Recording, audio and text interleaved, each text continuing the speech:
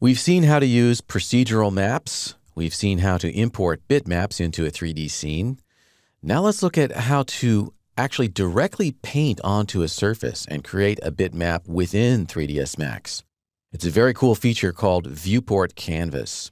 For it to work well, you must have good mapping coordinates on the object, or good UVs. And this truncated icosahedron polyhedral object does not have good UVs on it currently. We can add that really easily. Select the object and go into the modifier list in the Modify panel and add a UVW map modifier. And just simply choose spherical mapping. And that's all there is to that. We've got pretty good UVs on it now. Let's open up the Viewport Canvas panel. It's in the Tools menu. Tools, Viewport Canvas. It's down here. First thing we need to do is assign a material. If a material already exists on the object, then we can paint into one or more of the map channels of that material. If a material does not exist, we can create one directly from the Viewport Canvas panel here. We start by going to the Options section here, where it says Paint On, Pick Map. Click on that button. Since we don't have a material on the object yet, we can now assign a material. We can choose to assign a standard material, or we could click on this button, which would open up the material map browser. We could choose a different type of material like physical or whatever. I'm just going to choose Assign Standard.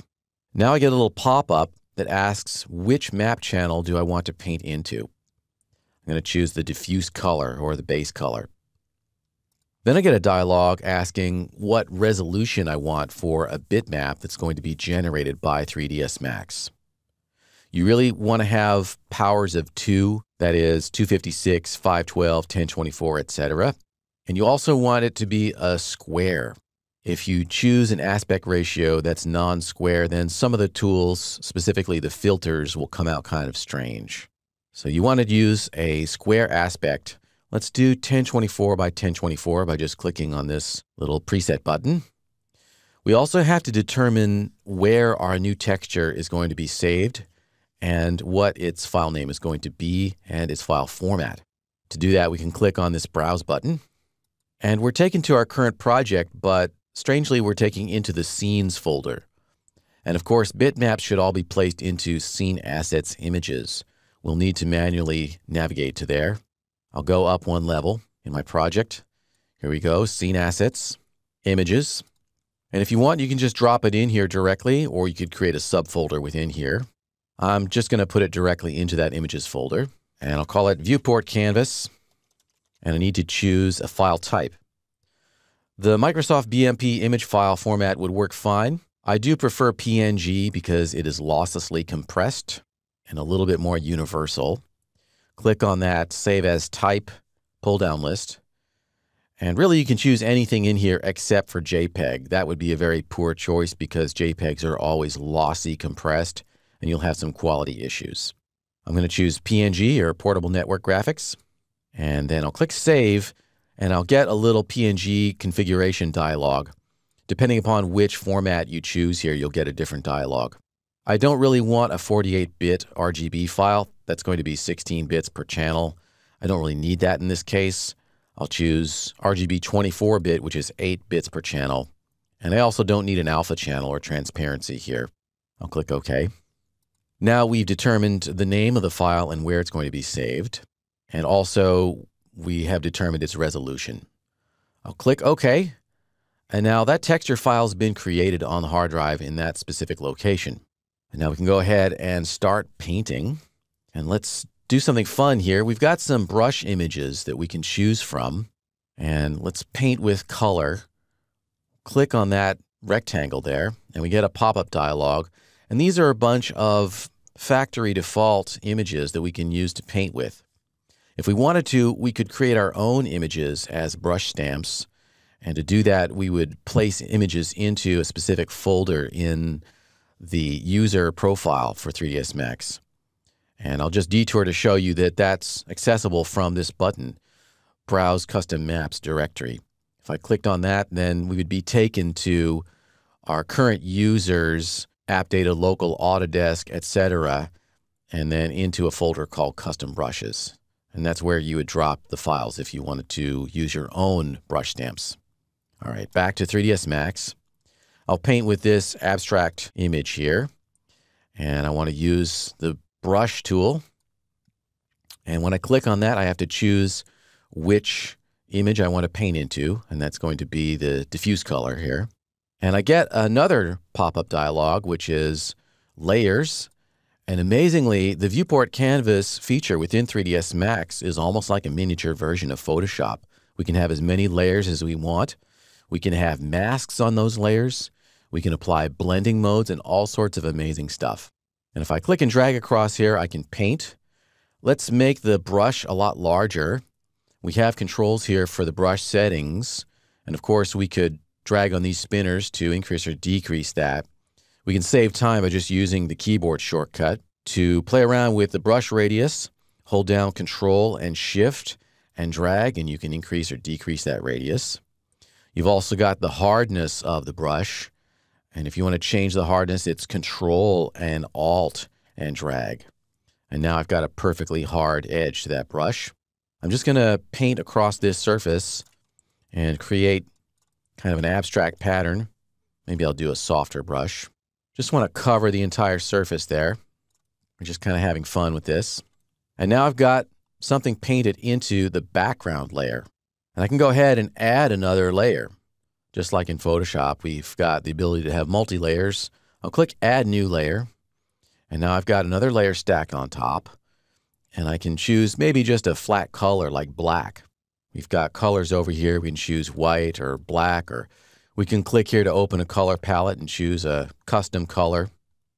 I'm just going to paint with black. And I'll reduce the size of my brush again with Control Shift. And I'm still painting with that brush stamp, but I can turn this little Use button off over here, and then I can paint with black. Go around and just do something kind of abstract on that surface. Pretty cool feature. Alrighty, so I've got something on there. And in addition to just raw paint here, we can filter a layer. And these are destructive filters, meaning that you can't really change them once they're done. But we can have some fun with that. If that layer 1 is selected, I can go into the filter menu here and choose Distort, and then play around with this. Get a kind of interesting abstract look just by adjusting some of these sliders and those parameters. And when I click OK, I'm committing to that, and that's going to be a permanent change. And then I also want to show you that you do have the ability, just like in Photoshop, to use blending modes. And that's what this pull-down list is here.